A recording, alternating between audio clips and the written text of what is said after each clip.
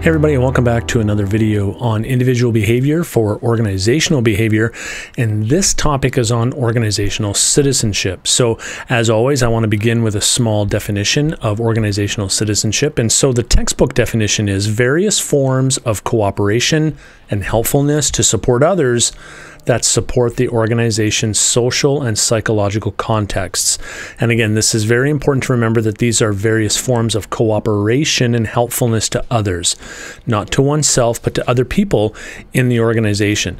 And so when we look at individuals, we're really looking at people who are helping other individuals or other people with barriers that they may be facing, with scheduling problems, or even just how to create and maintain a solid schedule, especially when they're managing multiple projects, to develop empathy towards one another or to coach one another through difficult situations. The other one is also to share resources, whether that's resources that someone has built themselves or has taken the time to accumulate for themselves. Are they willing to share it with other individuals? The degree to which an individual participates in these four activities towards other individuals is a good indication of how they sit within organizational citizenship. Now, when we look at organizations themselves, we would say something like this, that those who have a high degree of organizational citizenship are really cognizant. They're aware of the organization's public image. Also, they're also willing to innovate beyond expectation, meaning sometimes that they'll take projects on for no other reason than to think that there is a solution to be found, and maybe there just hasn't been enough time dedicated towards it, or maybe they will volunteer to help out with some innovative project because they want to be a part of the process. Also, there's this degree of voluntary attendance, and this is one of the first indicators to a lot of leaders as to how well their people are feeling this idea of organizational citizenship. How much do they belong to the organization? One of the key indicators is how well do they volunteer to be a part of certain things, especially when it's outside of working hours. And the last thing that we want to keep in mind when we look at organizations with regards to organizational citizenship of its constituents is the relevancy that each one of those constituents has with the organization's culture. Meaning, does the culture mean anything to them? Does a positive culture mean anything to them? Are they looking towards building upon a culture of positivity and inclusiveness and professional development and even personal development?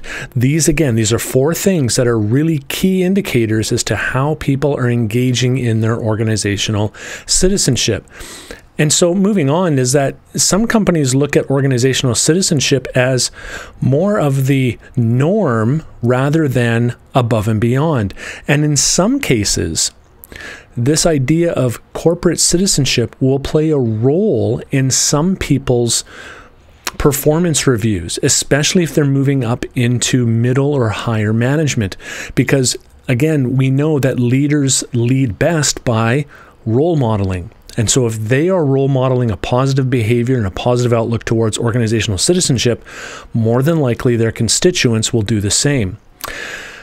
And so some benefits to this idea of organizational citizenship is, one, sharing is caring. And that may sound a little silly at first, but it carries with it the very implicit reality that if you're willing to share what you have, especially if you've worked on this off the side of your desk, on the weekends, on your holidays, on some downtime, but you're still willing to share that information and those resources with others, then you have this deep sense of organizational citizenship, and you want others to be involved in that as well. We also know that when people engage in positive organizational citizenship, it helps teams perform better because it builds into the idea of team trust and team cohesion.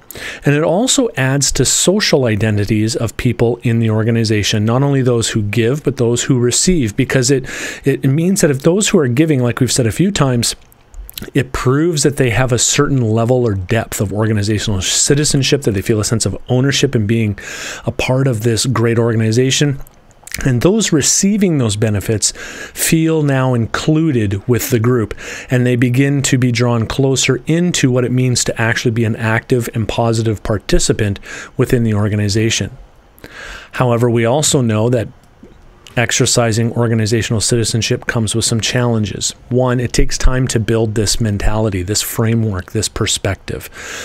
People are hard to lead, and people bring experiences and thoughts and frameworks and lenses themselves. So it just takes time to build this into the fabric, into the culture of an organization. And the one reason why it takes time to build this is because there's potential value conflicts. Not everybody has the same value system. Not everybody has the same reward system. And so it takes time to work that out within the organization. And finally, trust builds trust. And that's risky. To get people to trust one another, somebody has to begin trusting somebody, because we often will withhold a certain level of trust because we want to know that the other person is trustworthy. And it becomes this catch-22 of, well, I'm only going to trust him if he will trust me, or I'm only going to trust her if she trusts me. And sometimes we get caught in that circle. So it's risky and it's a bold step. But more often than not, when we trust our people, they will begin to trust us, when there's consistency and integrity involved in that. So it really leads us to the big question now of, how might you find a sense of rhythm or balance between organizational citizenship and your task performances? And if you can't remember what the task performances are, I'll include a link to go back and look at the video so that you can watch that and then work through this question on your own. But how do you find a sense of rhythm or balance between organizational citizenship and the idea of individual task performance? And then a follow-up question to that is, does company politics have an effect on your decision? That would be an interesting question to dig into more. So if you have any questions, comments, concerns, or complaints, please leave them in the comments section below. I'd be happy to address them, and be on the lookout for more videos like this coming your way. Thanks for taking the time. Take care.